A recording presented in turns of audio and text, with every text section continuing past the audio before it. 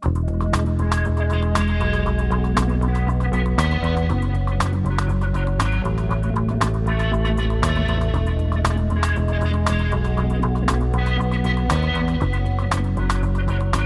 Galumbeck Plastic Surgery, this is New Techniques in Cosmetic Surgery. Almost 1 million men had cosmetic surgery last year. Of these men, over 50,000 had liposuction.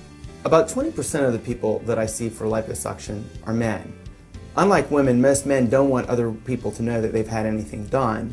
But like women, they're very concerned about their shape. They say, I eat right, I exercise, I'm at the gym 7 days a week, and I can't get rid of the extra fat, so I don't feel comfortable in shorts without a shirt on.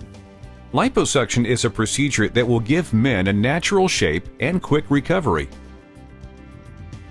It's made a world of difference in how I feel about myself and my confidence level.